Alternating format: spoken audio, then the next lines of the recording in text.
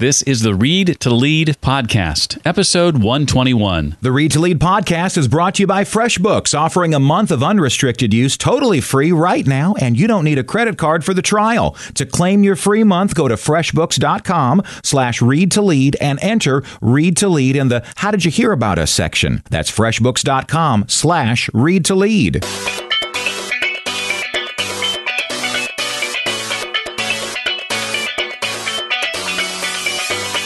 It's not that the companies that scrapped the annual performance review just did away with all feedback entirely. They just realized that what managers really needed was some advice on how to coach people to give them constant feedback. Welcome to the Read to Lead podcast with Jeff Brown.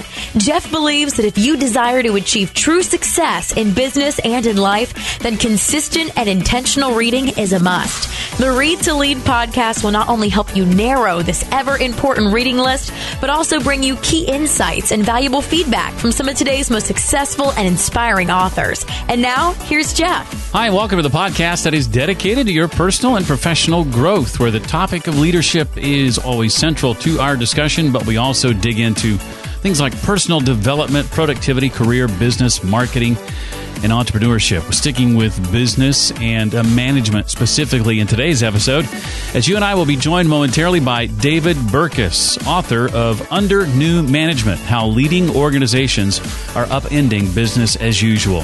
I'll ask David about things like what's wrong with email and why should we reconsider how we use it at work, how sharing salaries openly can actually increase productivity, can unlimited vacation time policies really work, and a lot more. I ran into my friend and fellow business owner, Chris, at church the other day, and he was asking me how things were going with the podcast. And I started telling him about the new sponsorship from FreshBooks and asked if he had ever used FreshBooks before in his business.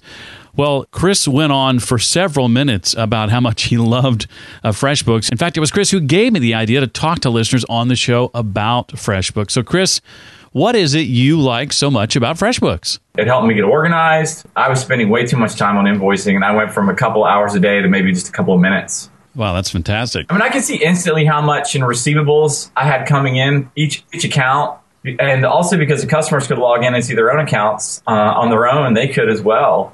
My customers loved it. They didn't have to bother me and discover what's outstanding or see a copy of the invoice because they could just go online and do it all themselves. The amazing thing about it was that I got paid on average 2 weeks sooner. It seems crazy to think that, but I think because everything was digital, the invoices went out sooner and the customers also paid sooner. It was so easy. I don't know why I waited so long to start using it. Anything else you want to add about your experience? If you were starting out and looking for a service to kind of keep you organized and keep your customers organized, this is absolutely the best service that I've seen and been a part of.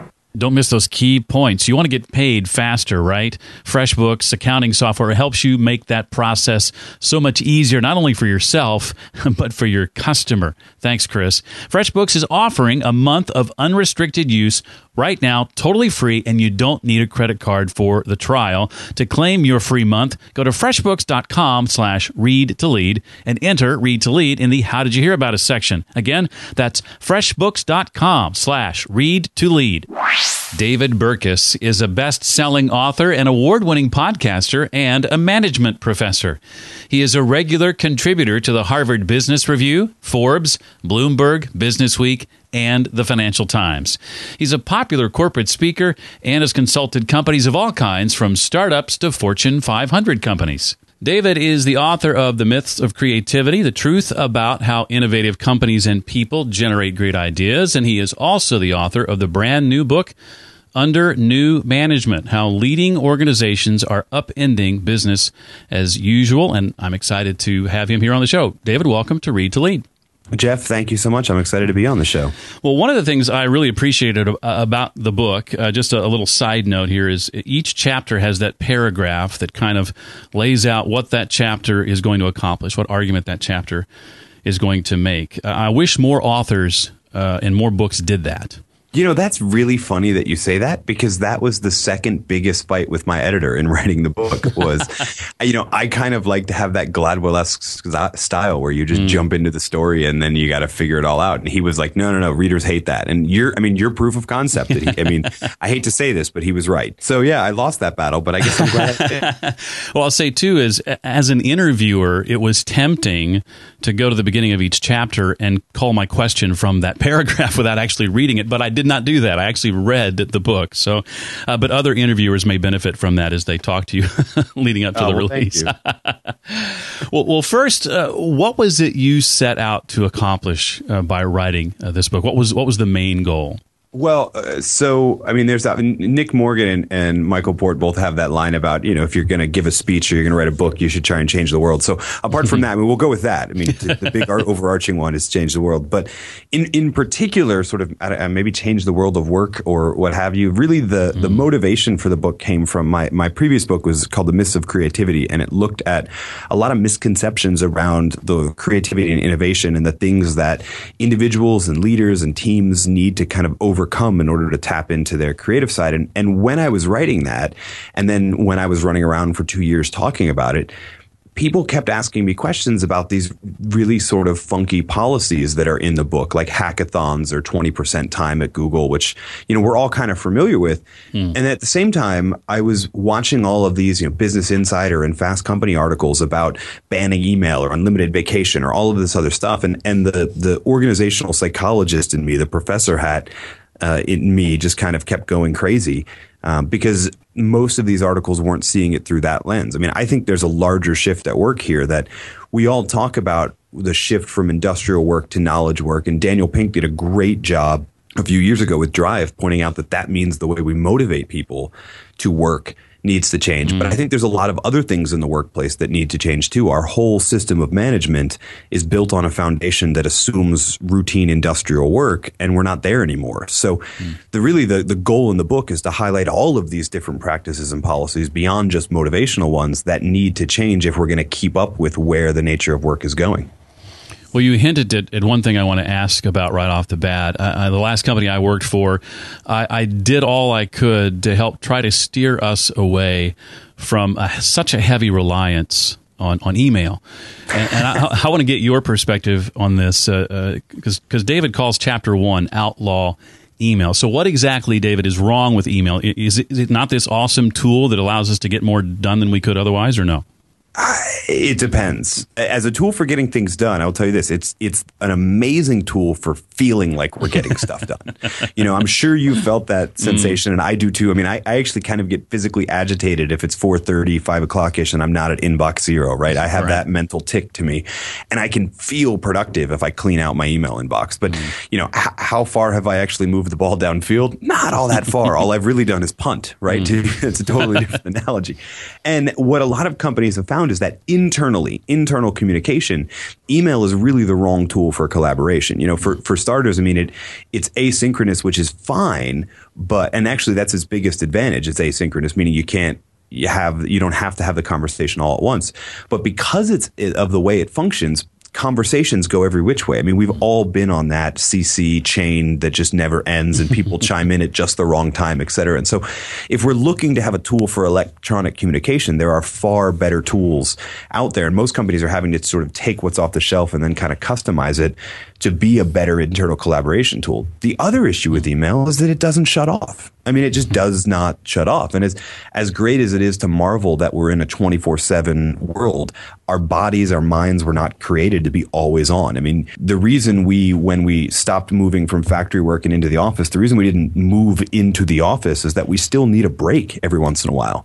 And when we're at home, and we're staring at our phone and we're thinking about or responding to an email from our boss, we're not at home. We're still at work, and we weren't sort of created to do that. And so a lot of companies are realizing that not only is it taking a toll on the other areas of our life, it's taking a toll on our work. We're dramatically less productive when we're always facing that need to respond to email. And so some companies deal with that in different ways. The favorite ones of mine that I profile in the book banned it entirely internally and just said, hey, there are other tools we can use, and we're going to set them up and use those. So use email to interact with your customers, customers, fine, but don't use it to interact internally. And then others have taken kind of less drastic steps and configured their servers so that they only send and receive email at certain times, or shut down their servers entirely on nights and weekends, which is awesome. I'm actually still trying to figure out how to do that in MacMail so that I can practice what I preach. But the point is that it's a wonderful tool, but the reasons that it's wonderful also take a toll, right? And they take a toll on our minds and our bodies and our collaboration, and they make us feel incredibly productive. But in some ways, we're really not.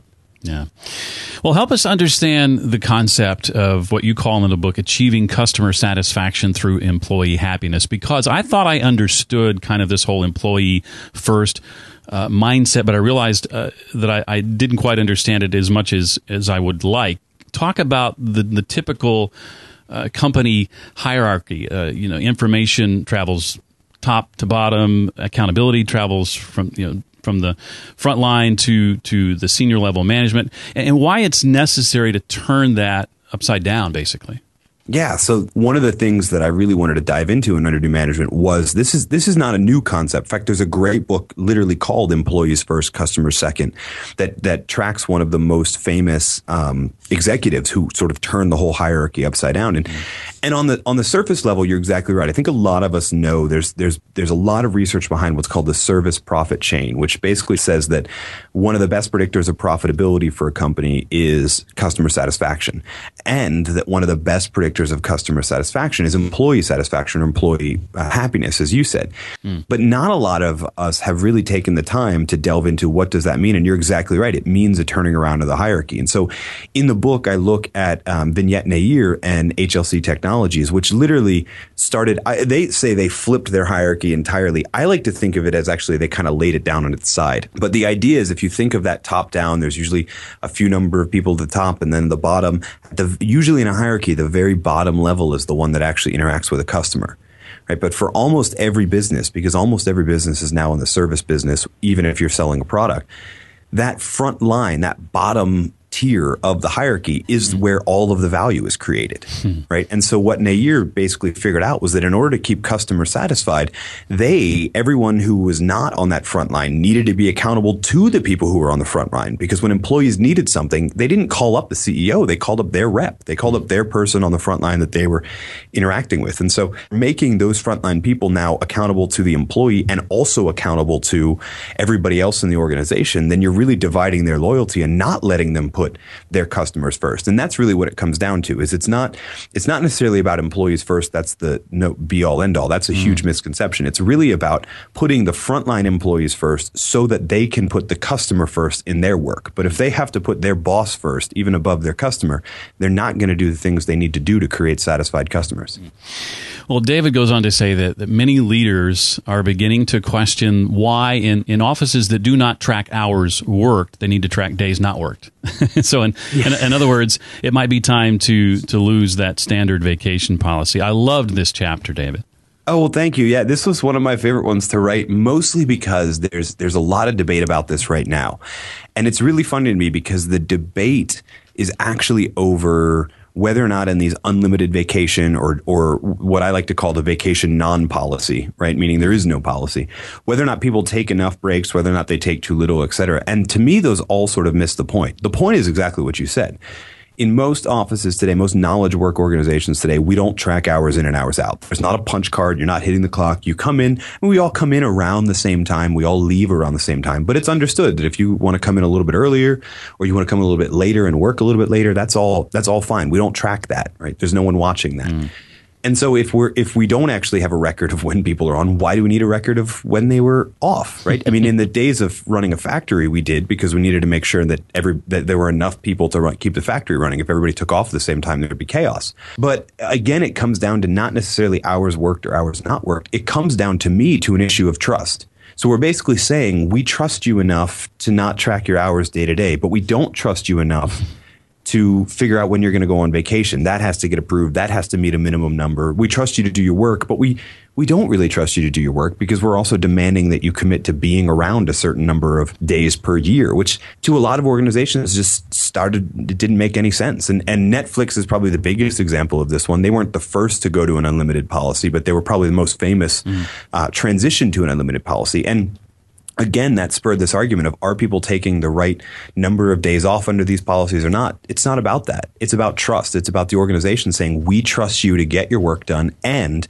to be able to know how much rest you need in order to effectively get your work done. And I think it's telling that after Netflix implemented that unlimited vacation policy, the very next thing that they did, building off of the success of that trust-based vacation policy, was create a trust-based expense report policy. Their expense policy is now 5 words long: act in Netflix's best interest. Meaning, we don't have to get it approved where you're going to stay or where you're going to fly, whatever. We just trust you. If you take advantage of our trust, we'll deal with that one person and invite them to be untrustworthy at some other organization. But if you can live up to it and be trustworthy, there's no reason not to extend that trust to you first. You're an adult. We should treat you like an adult. Now, this is probably as good a time as any to suggest that if you don't buy this book for yourself, buy it and give it anonymously to your HR director. Oh, no, totally. If you want to do that, if you want to send it to your boss or you want to send it to your HR director, buy a copy, send me your receipt, david@davidburkus.com. I'll write them a letter and you can tuck it into the book and say, like, someone in your organization thinks that this is really important and so they wanted to give you a copy of this. I'll do it. I'm going to write up a template letter anyway for that reason. I'll take it on me. So you can leave it anonymously and I'll even put my name to it. I love it. Well, paying people to quit is something that I think most know from Zappos. They're pretty well known for that. Explain the concept, though, for those that may not know it, and share some reasons, David, why some companies actually might want to consider doing the same. So I think almost every company might want to consider doing this. And it's not for the reasons we might think. Zappos got really famous with this idea because, on the surface, it makes sense, right? Oh, you don't want to be here. We'll make it easier for you to leave here. If you don't think you're a cultural fit, you don't think you're a performance fit, we'll make it kind of easier for you to leave, which I think is hugely important. There's a lot of people who know that they are not a fit in the organization, know that they're not performing up to speed, but are scared of those few weeks or months of unemployment. So they stay in an organization that's not a good fit. And Zappos basically says, like, we'll pay your unemployment even if you quit because we want you to be happy and we want the people who stay here to be committed. So that's on one level that it works. But I've actually dived into some research in under new management that it works at a whole other level, which is it works on the people that turn down the offer, that decide not to quit. So we all are sort of not afflicted, but it's a cognitive thing that we do to feel better about ourselves called confirmation bias. We selectively filter in or filter out information that confirms what we already believe. And so if I offer you a stack of money to quit, and then you turn it down, your confirmation bias starts going to work and going, well, obviously I love this place because, I got $4,000 or $5,000 to quit and I didn't take it. So you begin to sort of even unconsciously look for reasons to stay more engaged. And I think that's really the best deal of paying people to quit because you don't actually have to pay the money and you still benefit from more engaged employees just because you ask them to make that decision. And it's one of the reasons when Zappos, which as you said was the most famous one to do it, when Zappos was purchased by Amazon, this policy actually transferred over. And for some employees at Amazon.com now, they actually get an annual offer. Every single year, they get an offer that says, are you still happy? Do you still want to work here? If not, we'll pay you to quit. And every year for the first 5 years, they actually up the ante $1,000 every year, up to $5,000 every year to go, if you're not happy, we'll help you find somewhere else to go by paying your bills for as long as you can make $5,000 last. Well, I want to talk about the topic, too, of salary secrecy. This is something that when I was working in the traditional workforce, I never understood, David, but I could never quite either put my finger on how to fix it or what was wrong with it. I'm curious to know, especially since it's the cultural norm here in the U.S., what does the research say? How can sharing salaries openly actually increase productivity? Yeah, so you're absolutely right.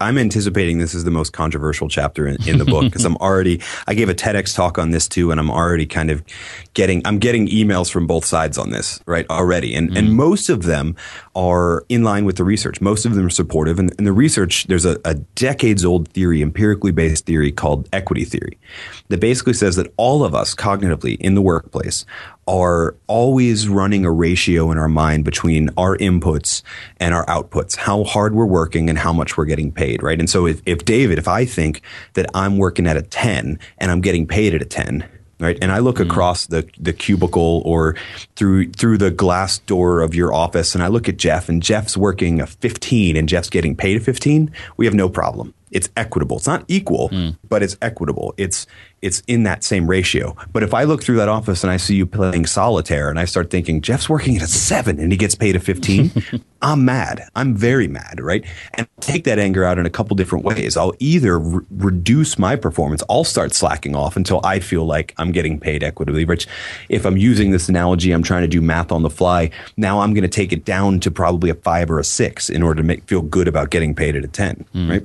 Or I'll look for somewhere else. I'll just decide to leave the organization and look for a place that's more fair. And so the interesting that compounds this is that there's a ton of research showing we're terrible at guessing each other's salaries. We're just awful at it, right? We consistently overestimate the salaries of people that are paid below us in the hierarchy, and we underestimate the salaries of people paid above us, which I always thought was really interesting. Apart from the CEO, we actually feel like that the people who are doing all that work above us aren't all that fairly compensated. So what's the point in moving up the hierarchy if they own me, but they don't actually pay me all that much more, right? And the truth is, because we're terrible at it and because we're always running that ratio, we're kind of always dissatisfied. And this is why people talk about it. And this is why when somebody leaves a pay stub on the photocopier, everybody goes crazy, right? So we're always looking at it. And the only solution is openness. If you have a fair pay policy, which I would say that most organizations actually do have a relatively fair system for setting pay, we just assume they don't because we don't know what it is.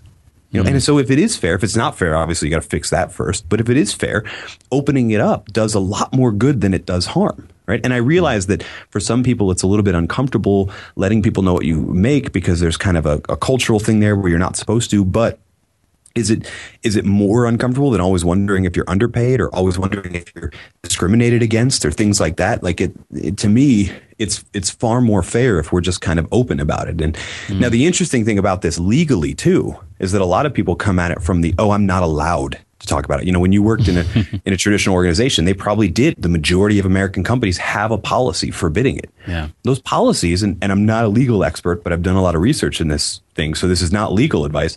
Those policies are generally illegal. They generally violate the National Labor Relations Act of 1935. Now, again, it varies by your situation. Not a lawyer, not giving legal advice. But in most cases, if you're ever reprimanded for talking about salary, you've got a pretty strong case that they actually violated your protected right to talk about your salary. And then there are those times when the new guy who works in the office next to yours doesn't realize yet how thin the walls are and is talking to his friend on the phone about what he's getting paid, and you're upset by it because it's more than what you're getting paid. Right. Yeah. No. And again, in a secrecy condition, you have no recourse, right? Let's say you guys are peers. You're equally qualified. You have about the same amount of experience. You have similar degrees. You have no recourse because you're not supposed to know. Exactly. Right? But I talked to a ton of different companies in an openness and in a pay transparency culture. In fact, even one, I talked to Sumwall, which is a social media analytics firm, and they gave me an actual example of an engineer who was interviewing a new engineer that they wanted to hire. And when he found out from the HR people what he was going to be offered, what the new hire was going to be offered, he goes, "Well, that's not what I'm making, and I have 2 years more experience than him." Right? And he could actually have a productive conversation and ended up getting a raise because they said, "You're right. You're absolutely right. That's not fair. So we'll change it." But again, if it were a secrecy condition, you'd have absolutely no recourse. Well, what if, David, total transparency isn't feasible right now? What are some other steps that organizations or companies can take? So I think almost every organization, short of maybe Buffer, which posts all their salaries on the internet, which actually I don't know that I recommend. I think almost every company can get a little bit more transparent. My recommendation is you don't necessarily have to publish everybody's salary, but most companies do use some kind of uniform formula for calculating pay. So what is the position, or what tier is it in the hierarchy, or that type of a thing. Letting that information be public can be hugely helpful. I mean, if somebody wants to guesstimate and figure out, what does Jeff make because he's got this degree and he's worked here that long, and plug variables into the formula, great. But even just sending the message that, hey, pay here is not based on some horse trading scheme or negotiating thing, and people aren't overpaid or underpaid. Here's what we use to calculate everybody's salary. And if you've got a problem with the formula, we can talk about it. But just so you know, we're all paid along this uniform formula. So there's a uniform spectrum, a fair spectrum of pay, even that can have huge steps in reducing people's feeling that they're underpaid or being discriminated against, et cetera. So you don't necessarily have to post everybody's salary, like name and then pay right next to it, although some companies do and they see great results. But I think everybody should at least be more transparent in how they decide who gets paid what, because I think you can reap a lot of the benefits of transparency even without full transparency. Well, let's talk about that thing that everybody loves to go through, that thing called the annual performance review. I can remember, David, being so entrenched in the culture that I, at one point, was convinced that I was so fortunate to work for a company that required these year in and year out. So why are they more and more getting a failing grade, as you say in the book? Yeah. So, or my other favorite quote that's in the book, and this resonates with me because when I first came out of school, I was in the pharmaceutical industry, is that if they were a drug, they would never get FDA approval because there's too many side effects and not enough efficacy, right? But yeah, they're getting a failing grade. And it comes down to two elements: feedback and then the actual sort of rating system, right? And feedback, this is actually why I like performance reviews. I mean, especially when I was younger, I looked forward to performance reviews because I legitimately wanted to know how to improve. The problem is then I sat in on my first one, and I'm sure it was sort of like your first couple ones where you're just hugely disappointed because they're talking about stuff that happened 9 months ago that you have no ability to change anymore, right? Right. So the feedback just doesn't happen often enough. Even companies, and this is rare, but even companies that do every 6 months or a quarterly performance review session, these are still kind of, in a lot of cases, not often enough conversation. And actually, when you make them more frequent, but they're still formal, you kind of ruin any informal feedback discussion that might actually be happening because that performance review is always around the corner. The other thing that's wrong with them is the rating system. You know, most of them, I'm sure yours worked similar as mine, is you walk away with either one overall rating, exceeds performance, meets expectations, underperformer, whatever, or you walked away with like an individual rating in 4 or 5 different categories. Or both. Or both, yeah, exactly. And somehow you had to figure out how they were weighted because, you know, you got more exceeds, but somehow you were still meets or something like that. And the problem is that in a feedback-oriented conversation, when you have that label, the actual feedback and how to improve performance conversation shuts down once someone knows what the label is. In other words, as soon as I tell you, Jeff, you did great, you worked really hard, you meet our expectations, all that's going on in your mind is, why aren't I exceeds? What? And the rest of the conversation is you almost trying to change their mind, right? Instead of having a conversation about expectations, about feedback, about future goals, and all of the good things that are supposed to come out of this conversation, we focused on the rating. And the reason, by the way, that you could have 4 or 5 of those ratings and exceeds and still be meets is because one of the other consistent elements of most performance rating systems is stack ranking, is the idea that there has to be somebody who is first and there has to be somebody who's second. And usually it has to follow a normative distribution, right? So it has to be that inverted U that we're all used to, which, by the way, the stats nerd in me has always had a problem with, because if you have a company that follows a normative distribution in performance, then your company is representative of the population as a whole. And that means your hiring process is broken because you're not hiring good people, right? So anyway, but we make it conform to that system. And so almost everybody except the top person is going to be disappointed. And that top person probably going to be disappointed next year when somebody else gets a turn at the top, right? And so again, it comes down to just arguments about who's getting rated where instead of productive conversations. And so it's not that the companies that scrapped the annual performance review just did away with all feedback entirely. They just realized that what managers really needed was some advice on how to coach people to give them constant feedback and help them perform better at all times so that they could have informal conversations about feedback, expectations, growth and development, those sort of things. That dramatically helped people's performance. But making them fill out a form every year or every 6 months or every quarter wasn't teaching them how to coach their team. Teaching them how to coach their team is teaching them how to coach their team. And as a manager, I just remember also fondly dreading having to go through and prepare all of those evaluations. I mean, it's just productivity drops, and that's all you're thinking about for a solid month, and it's crazy. Oh yeah. And one of my favorite examples actually is in Adobe post performance review. They saw an increase in voluntary departures, right? But then for the rest of the year, it was sort of artificially low. In other words, the underperformers who needed to quit would wait until the performance review and then figure out they should quit. When you do away with it, it kind of spreads out. And as soon as somebody realizes they're not a fit, they decide they should go look for a job somewhere else. That's interesting. Well, the concept of an open office environment has been popular in recent years. And in some cities, Nashville, where I'm at, is one of them. Co-working spaces are kind of all the rage. But David says the advantages can often be offset by a number of distractions, and that the best leaders have a different answer to open versus closed office debates. So what are some of those? Yeah, so this is actually funny because, like you said, co-working spaces are all the rage. About 2 days a week, I'm actually hiding in a co-working space that has an open office floor plan when I'm not at my office in the university. Right. For the reason, basically, that the research has supported. There's a lot of interesting research on the benefits of an open office, that there's increased collaboration and increased serendipity, so you get all of these bright ideas. And while those things are true, the benefits are not offset by a lot of the costs. Interestingly enough, in an open office floor plan, people are more likely to show up for work late. They're more likely to skip work. They're actually more likely to be legitimately sick, or at least to claim more sick days. They're more likely to experience stress because they're never actually able to sort of tune it out, right? I mean, it's interesting. Most of the time when we talk about introverts and extroverts, we talk about that like categories.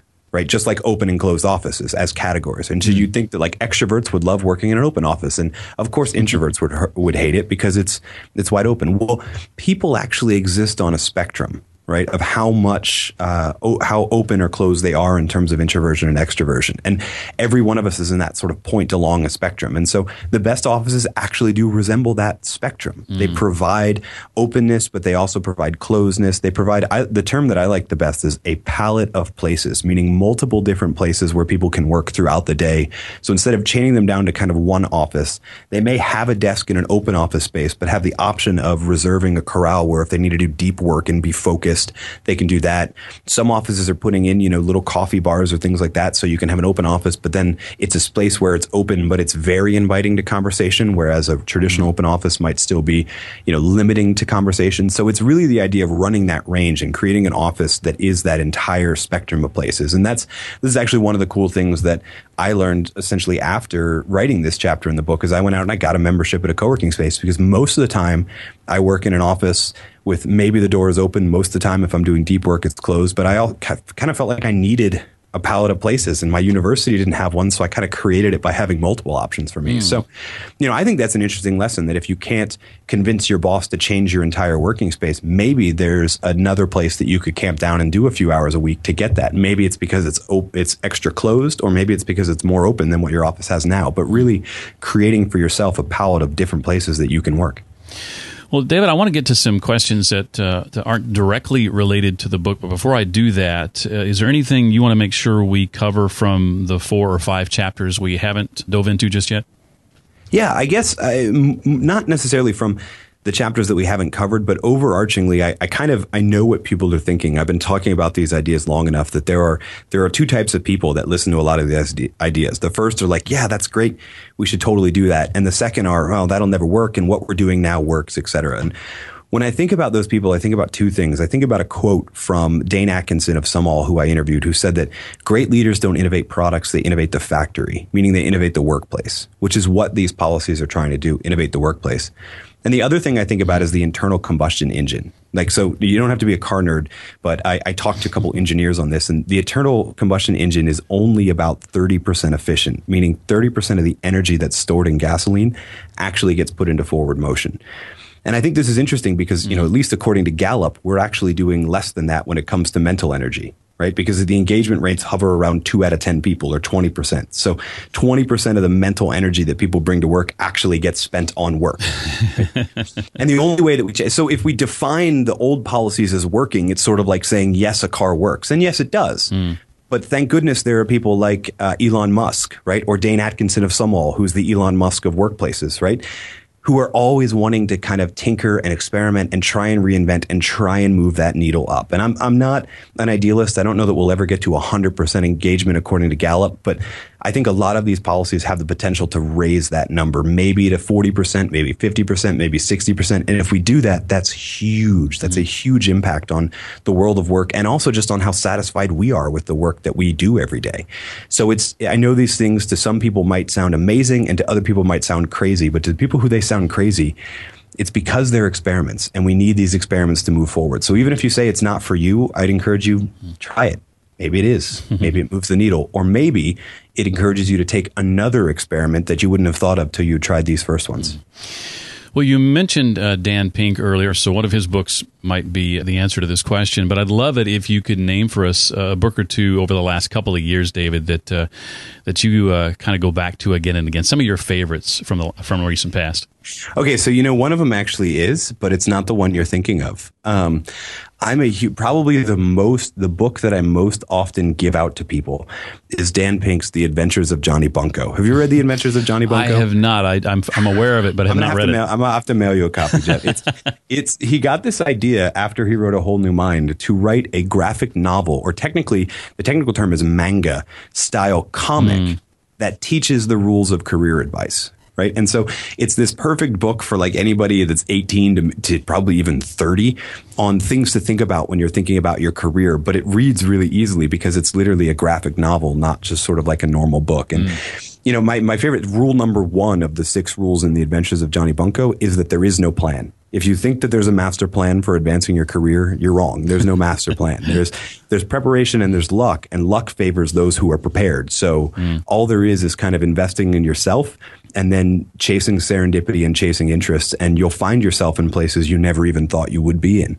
And so Johnny Bunko is definitely one of those. The other one is probably Roger Martin, who's sort of my other intellectual hero, has this great book called The Opposable Mind, which is kind of a 200-word expose of that George Bernard Shaw quote that intelligence is the ability to hold 2 conflicting thoughts in your mind at the same time. And he profiles leaders who are able to do that, either 2 conflicting business models or 2 conflicting ways of looking at the world or 2 conflicting strategies, and they're able to kind of reconcile them in ways that really create genius. So it's really kind of interesting because one is sort of super text heavy and intellectual, The Opposable Mind, and the other is a comic book. But together they are genius. Well, as you all know, I'm a big believer that intentional and consistent reading is one of the keys to success in business and in life. But just as much as I believe that, I also believe that the ability to effectively share your ideas in public goes a long way toward success. And that's something you've obviously got a lot of experience at, having delivered TEDx talks and others, keynotes for I think, Google and Microsoft among them. So I'd be curious to know, David, what some of your tips would be for delivering a memorable and impactful public talk. So a practical and then kind of a motivational. The practical would be take an improv class or take an acting class. I grew up, my sister actually went to college for musical theater and now runs a theater in Washington, D.C. And she's my older sister. So I always grew up kind of watching her. And then in middle school and high school and even elementary school, I was in theater because she was, right? So it was like she's going to be the star of the show and you're going to be in the chorus, right? But I learned a lot, and I learned a lot about performance. And it wasn't until actually Michael Port, who has been a past guest on this show, I know for sure. It wasn't until reading a lot of his work or listening to a lot of his talks and his podcasts, et cetera, that it clicked in me that one of the reasons why I've been able to kind of do what I do is because of that acting training. And so I encourage people, if you're at Toastmasters is great, but pair Toastmasters with an improv class and you have a winning combination. And then the second one is a bit more motivational, which is, I was listening to an interview one time with Simon Sinek, who is obviously, is an incredible presenter. And he always said that the last thing he sort of says to himself before he goes on stage is, you're here to give. And I think especially when you get to the point where you're giving paid talks, but anytime you're giving talks, it's really easy to think like, I'm here to tell them my message. I'm here to convince them of this thing or whatever. But taking a second and really just kind of reminding yourself, here's an audience that doesn't know what I have to say. I can only give them what I'm about to give them informationally on stage. What am I here to give them? Because that's the goal. I'm here to give. And so I try and do something similar and just remind myself. I don't do it right before I go on stage, because usually right before I go on stage, I'm kind of like panicking and making sure my shirt is tucked in and all that sort of stuff. But as I'm prepping for the day, I'm always thinking about, what is the goal? What am I trying to give to these people in order that they have something useful to take away? It reminds me of the first sentence in a book called The Purpose-Driven Life. It's not about you. Yeah, totally. Yeah. Totally. Exactly. Well, it may be premature to ask this, but I always like to ask, what's next on the horizon for you? What are you and your team working on now that you're excited about? It can be book-related. It can be a course, something you're working on. What might that be? Yeah, so it's kind of funny that you said, what are you and your team? I've actually been fascinated in writing the previous 2 books with networks, with social networks and how they form. And there's a whole chapter in the new book about what I call writing the org chart in pencil, which means looking at your organization more as a network than as kind of a formal hierarchy. And I kind of have a networked team, right? I employ absolutely no one, but I have people that I would consider to be on my team because I'm sort of part of this network of people, from marketing coaches to speaking coaches to all of these different people that are helping me. And so that got me thinking about, like, there's something to this. And so that's kind of where I've been researching and where I've been writing. Something might come out of that. It might not. Who knows? But I figure I've written about social network science in 2 different books. I should probably look at it a little bit deeper. Well, what's the best way to connect with you for folks that want to say hey, or to let you know what they think about the book? Yeah, so the best way, I've got a really awkward name, David Burkus, Burkus. And so if you type that into Google, you'll find me. Or if you type in davidburkus.com, you'll find me, find info about the book, the podcast, Radio Free Leader, and also some really cool resources based off of either of my books that you don't even have to buy the book to get. They're just free for you. So if you're unconvinced, you don't want to read the book now, or hopefully you pre-order the book and you're just waiting for Mr. Amazon to deliver it in a couple days, et cetera, you can still get started with a bunch of cool resources that are on davidburkus.com. And I did not realize until prepping for this time together that your podcast is an award-winning podcast. So congratulations. Oh, well, thank you. No, thank you. That really just means that I spend enough time submitting it to all sorts of different things. But thank you. No, I mean, it all actually started with the podcast. Before I even had a book, I started a podcast and I started blogging on other people's sites. And, I owe everything to the Radio Free Leader podcast and to Read to Lead podcast for helping me talk about the new book. I owe that too. Well, if you want an award, that's more than I can say for this podcast. You're doing pretty good. I would actually love the Jeff Brown Award of Excellence. So if that is such a thing, we will make it one, and you'll be the first recipient. Oh, thank you. Perfect. Well, David, thank you so much for your time. I appreciate it. Loved the book, getting a lot out of it still, and I'm so glad you wrote it, and we've had the chance here to chat. It was a real treat. Oh, thank you. Thank you so much. I'm including links to the books that David mentioned and ways to get in touch with him, including LinkedIn and Twitter, should you like to connect with David. I had a chance to have dinner with him a few months ago and really enjoyed getting to know him. I think his book will be a great investment for you and your company. And don't be afraid to take David up on that offer to include a personal note from him if you decide you want to share a copy of the book with someone in your office. I can't begin to tell you how valuable a tool the online accounting software FreshBooks has been for me and my business the last 7 years. Thrilled to have them as a sponsor of the show. And don't forget, they're offering a free month of unrestricted use, totally free right now, and you don't need a credit card to take advantage of that free 1-month trial. To claim your free month, just go to freshbooks.com/read-to-lead and enter Read to Lead in the How Did You Hear About Us section. One more time, that's freshbooks.com/read-to-lead. I want to say thanks to Steward Coaching for a 5-star rating and review in iTunes. Says he's got only one problem with the podcast. Jeff picks books and authors that I'm fascinated by, and I end up buying them all. My apologies. If you'd like to leave a rating and review in iTunes, just go to readtoleadpodcast.com/iTunes.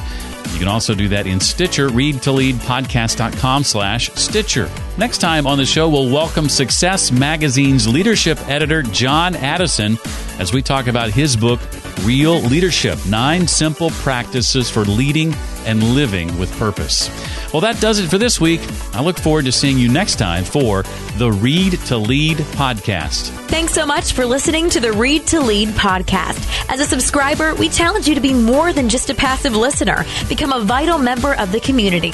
Visit us on the web at readtoleadpodcast.com. Until next time, remember, leaders read and readers lead.